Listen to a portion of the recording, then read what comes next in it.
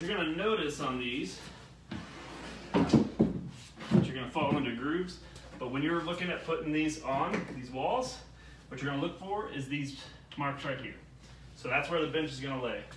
So each one of them, each side, should have this marking right here. So you're going to see that down low, that's where the bench falls in, that's where the bench falls in, and when we get to the other side in, you're going to notice the same thing. So if you see this up there, you're upside down, and you need to flip it. So that fits into place there. I'm going to go ahead and take this tape off before we get any further. This comes out, it's not the biggest of deals. You can go ahead and take it out, not a big deal. But that's another cover that kind of covers the wires.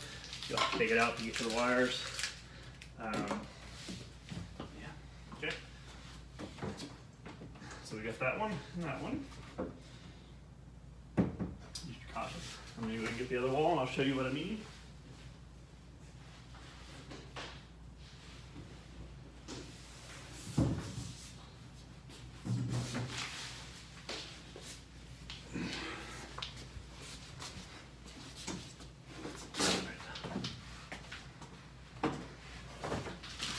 So, what you're going to see, I'll turn it for you, is that it does have these down here. And this one does have bubble wrap on it, so I'm going to take it off. That we're just ready to put it in place. There we go. All right.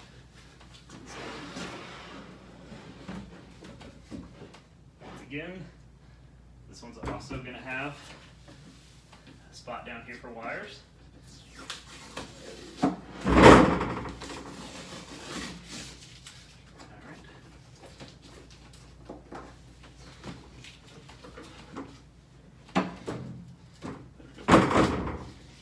What you're going to notice on each one of these is that we're going to have wires here for the back wall.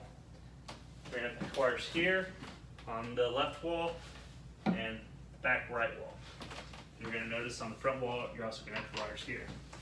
And then all the way up top, which I'll show you in a minute, there's wires that go to the top on the front left, or when you're looking at it, it can be on your top right corner up front. And then you'll have screws in these that will unscrew, and that's how we get to those wires to hook them all up.